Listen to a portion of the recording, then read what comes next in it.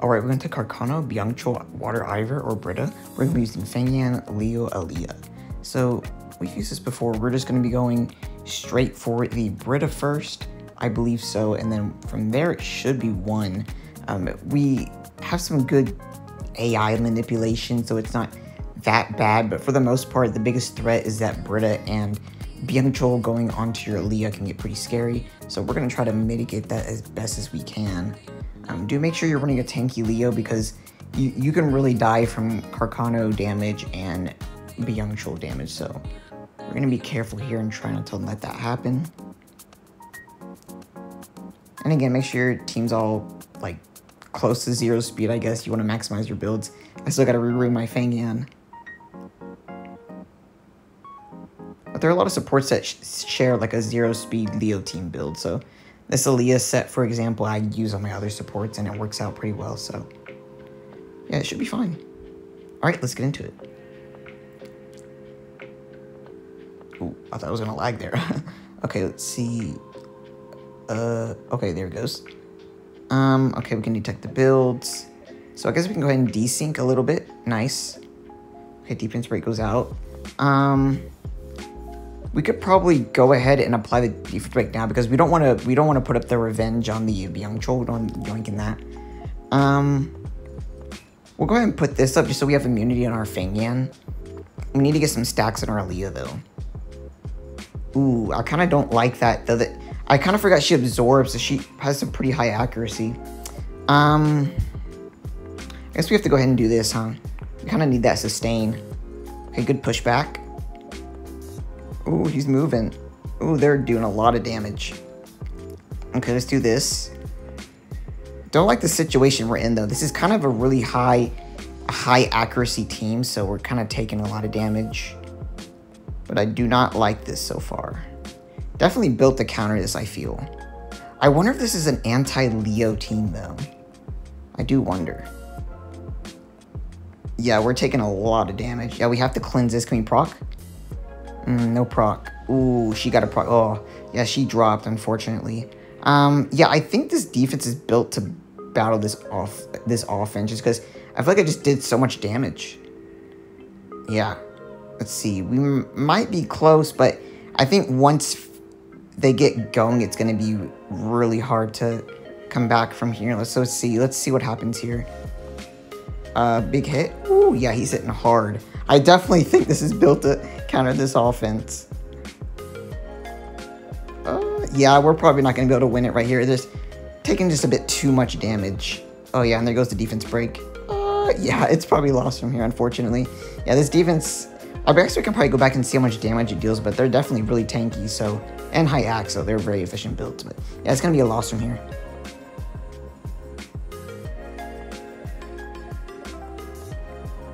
Alright, we're going into Vigor, Molly, Kinki. We're going to be using Triana, Cha-Cha, Fuko.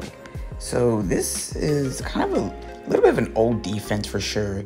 You really don't see Molly that much on the meta anymore since her passive got nerfed. And of course I pull a Molly right after her passive gets nerfed, so it's kind of unfortunate. But for the most part, she's still pretty decent. I think she's still kind of okay on defense. I think people just need to understand how to build her now.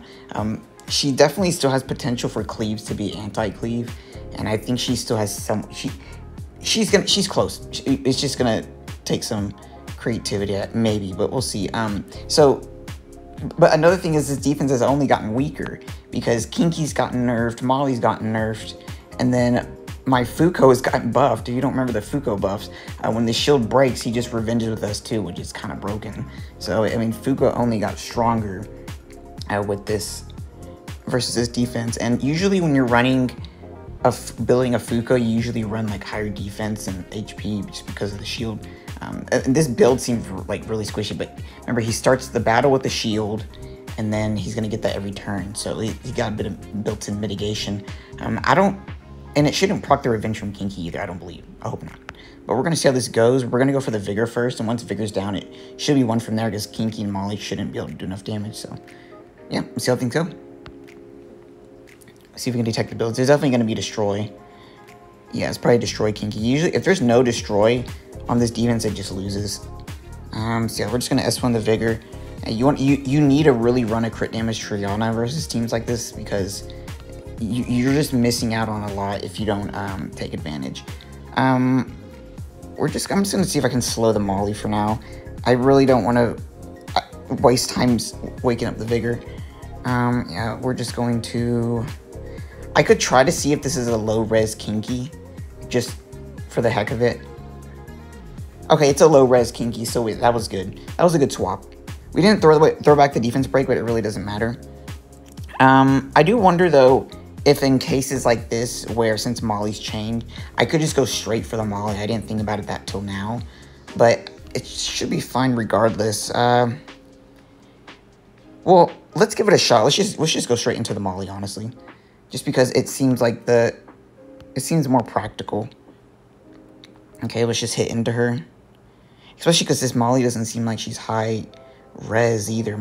Unless I don't remember my Fuko being this much accuracy. Let's see. I'm still hitting pretty hard. Okay, she should. Ooh, missed crit. She's okay. Yeah, she's probably gonna heal up here. And then can we defense break? All right, good. Oh, kill. Oh, okay. She should die here. Okay, I'm gonna call it right here because I think it's gonna be one from here. That I don't even know if this Kinki. Okay, Kinki has a short, but it's really low, and once it gets to the Kinki battle, it's pretty easy to control the Fuko, so it should be one from here.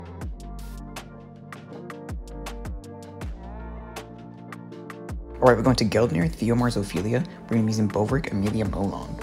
So we've used it before, same thing here. We're going to be sniping out the Geldnir, and after that, it really should be one. You can definitely do a turn 1 offense versus this, but you always have to remember that there could be a swift Ophilia, and with a 33% speed lead, that's pretty scary to contest if you don't have the rune quality for that. There are some free-to-play turn 2 offenses as well, but in this case, we're just going to go for the safer option that we're used to. And there are a lot of offenses nowadays, but man, you gotta spend time building them. And then do make sure your team is full minus water, because Theomars is the only damaging threat here. And having a little bit of plus damage on light helps too, but really you should be fine. Alright, let's get into it. And what's good about this is you can use an unskilled Molong, as long, granted you use the S3 at a good time probably. Okay, so in this case right here, you gotta remember we need to get through the Ophilia threat state. So we're gonna S1, S1, transform, S1. Alright, threat state is gone. So now we slurp the Geldnir, and then we bonk. Alright, should be one from here.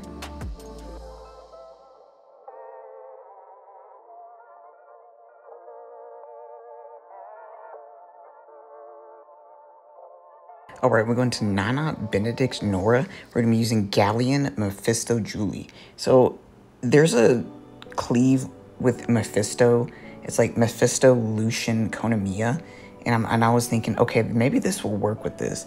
But the thing is, I'm not really that great at turn 1 offenses still. I need to still figure out like how to streamline my tuning process. So I'm pretty sure this isn't tuned at all.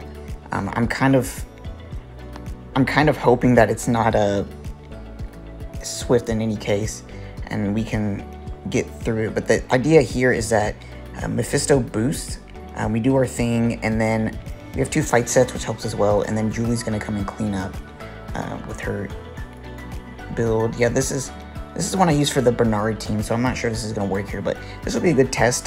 Definitely, if it's not tuned, we'll just have to go back and make a new build specifically for this, but for the most part, I think this is kind of an okay offense versus this defense, so we'll see how this works out, and yeah, hopefully things go well.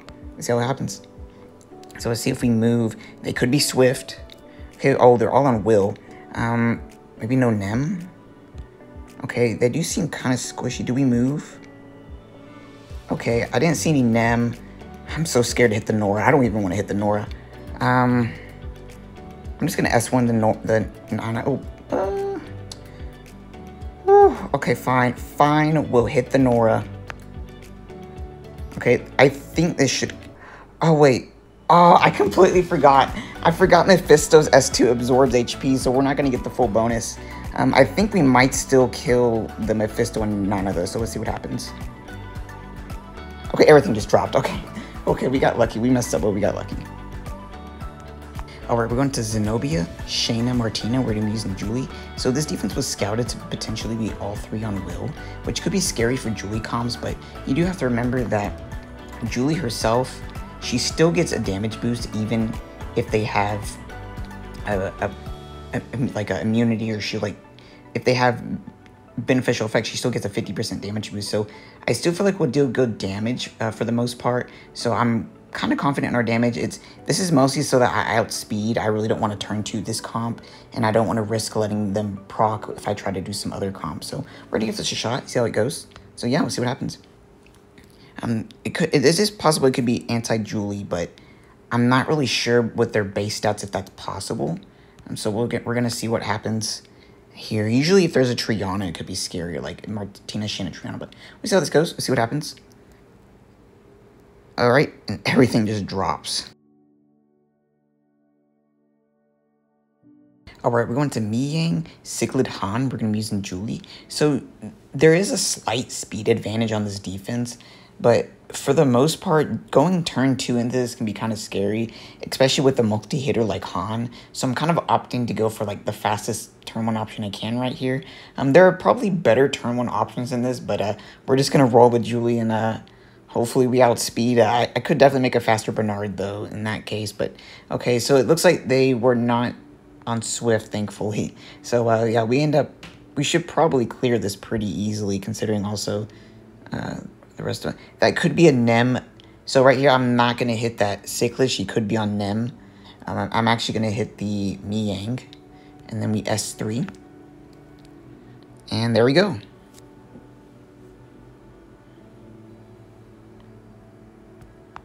Alright, we're going to Carcano, Adriana, Elsharion. We're going to be using Julie. We have just about the same speed. There could be a Swift Carcano that is technically 1 speed faster, but it's very unlikely. So for the most part, this is a pretty even speed match, and of course, anti-Julie is always possible, but for the most part, we're pretty tanky, or we have pretty sufficient damage. I mean, it's Julie. You're kind of just gonna have to say a prayer and send it. So let's just go for it. Okay, let's see what happens here. Nothing is on Will. Hallelujah. Bye-bye. Bye-bye.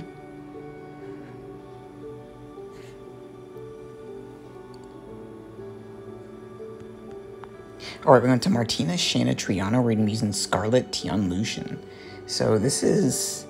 I mean, it's an older defense, but you're definitely going up against potential traps if you're not using some kind of attack increase in addition to your attack booster, which in this case is the Tion.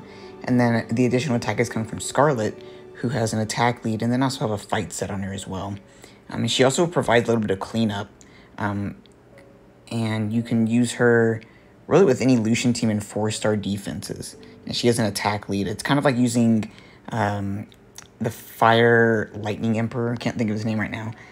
Like in 5-star bases. So this is like the 4-star equivalent for that. And you're just, I mean, Tion is just your Swift set, and then here's the Lucian. Probably could be a little bit better, but for the most part, it should be enough for what we're going up against.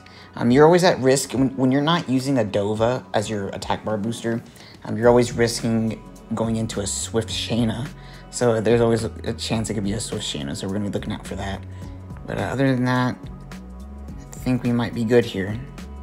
Otherwise, we could have just Julie, but we're out of Julies. Alright, let's get into it. Hopefully it's not a trap. If it's not Swift, we might be fine. Okay, it's all on Will, so good thing we didn't Julie, even though we're out of Julie skill ups. Let's go ahead and boost. And then does this kill the Triana?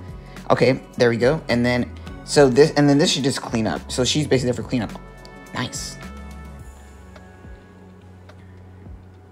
Alright, we're going to the more Zen Perna. We're going to be using Tractor, Camilla, Wendy. So this is a pretty decent turn 2 comp versus defenses like this, where you can run the 2 wind plus water format. And Wendy is still pretty good at tanking, even though he lost some self-mitigation. Also, I'm getting attacked by a mosquito as we speak, so we gotta make this fast. And I don't think Tractor's gonna take much damage, so I'm opting to just run full additionals. Probably could run a faster Camilla, but I'm just gonna abuse the Wendy speed lead if possible. So we'll see how this goes. I definitely think this should be faster though, but I think we'll be fine. And then again, this is just my Cha-Cha set. And I think with all the movement the defense is gonna have, having revenge is gonna be valuable. Alright, let's get into it. So we'll probably end up going for either the Moor or the Perna first, depending how we feel this is gonna go.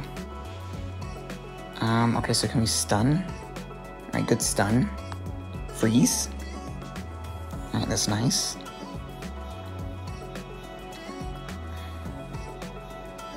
Okay. So far, so good. Okay, we did get stunned, unfortunately, that's Despair. So we need to get rid of that more. I don't like having those Despair stuns. So can we stun again? It's probably going to proc his passive. And then, can we proc? Will this kill? Ooh, we missed crit. We'll just kill off the Moor. Alright, awesome. Perna's just wailing away. Can we freeze? Alright, that's a good freeze. Maybe we can kill her with the, if we get a cooldown reset, that would be convenient, but I doubt it's going to happen. And what's good is once you get this Camilla S2 going on this Perna, it's really hard for her to do anything. It's such a overpowering second skill, especially on a 2-turn cooldown. It's very oppressive. So let's see, she's almost down here. And alright, there we go. It should be a win from here. Alright, we're going to the Triana, Suiki, Iris. We're going to be using Logan, Cha-Cha, Triana. So this is a fairly old format of a defense. Iris did get buffed, but really the only thing that kind of affects is just her, I guess, the build quality. And also, there is a little bit more threatening of a turn 1 threat of an Iris, because technically you could run a Swift Iris and her S2 could silence and trap an offense, for example. So that's technically something that could happen, but it really opens up the offense to just abuse that if that's a possibility and just run turn 2 instead. So you really have to be put in a position where running a Swift Iris would make sense. Otherwise, the threat for this defense versus our offense is really just, you know, just some RNG from maybe too many stuns or enough procs to go through our Cha-Cha, but for the most part, we just have so much mitigation, it's hard for that to happen. And they could technically do like a double Despair where you run a Despair Iris and a Despair Suiki and you just don't move, and that's pretty strong as well. We're going to be going for the Triana first though, because I don't want to risk hitting into Revenge and messing up, and it's easier than having to go through Triana passive as well. Alright, let's get into it. Hopefully our Logan doesn't get blown up too much. I feel like he should be a little bit tankier, but it's okay. Alright, good Revenge. Alright, perfect. Yeah, once Logan gets a shield up, it's pretty good. And then let's go ahead and buff for the attack buff. I'm just going to go ahead and S3 now. Okay, she's going to do that. That's okay. Yeah, we just got to cycle turns, really. Yeah, we'll wake up Logan. We need to keep him turn cycling. Let's get the attack buff up. Wow, he's moving a lot. What? Why is he moving so much? Alright, I guess I can't complain. I do want a shield on him, though. Wow. We are zooming. And that's Cha-Cha's specialty. So there's something called proc protection, where when you... And Cha-Cha is one of those units that has proc protection, where even if the defense procs a lot, your Cha-Cha is still going to sustain through it. And that's what I call proc protection. And that's what Cha-Cha does best and has always done best. So, and in this case, it's pretty much one. I would assume that they don't really have any destroy, not that I can see. And it seems like it's going to be kind of hard to get through a Cha-Cha, so I think it should be one from here.